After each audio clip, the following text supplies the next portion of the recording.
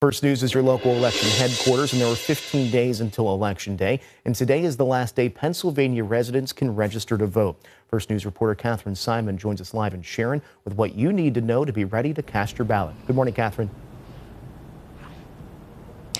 Josh, that's right. In Ohio, the deadline to register to vote was 2 weeks ago, but for Pennsylvanians, it's today. And some people in Pennsylvania have already started to cast their ballots. In Pennsylvania, early voting is called on-demand mail ballot voting or over-the-counter voting.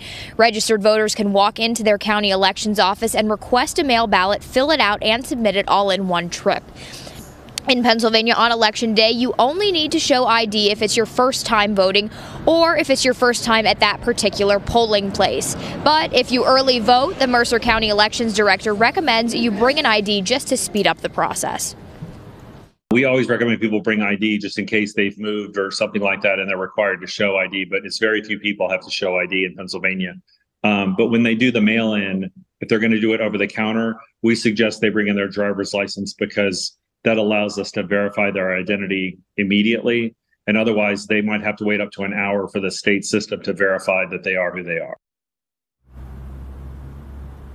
Over-the-counter voting started in Pennsylvania October 7th and will run through October 29th. That's the last day you can vote in person before Election Day. The Mercer County Election Office will be open for over-the-counter voting 8:30 a.m. until 4:30 p.m. Monday through Friday, and this Saturday, the 26th, from 9 a.m. until 3 p.m. And, of course, on Election Day, Pennsylvania polls are open from 7 a.m. until 8 p.m., and as long as you're in line by 8 p.m., you will be able to cast your ballot. Reporting live in Mercer County, Catherine Simon, First News This Morning. Hi, everyone. I'm Lindsay Watson. Thanks for watching the WKBN 27 First News YouTube channel. If you want more video news, subscribe to our channel. And don't forget to download the WKBN 27 First News app for breaking news alerts.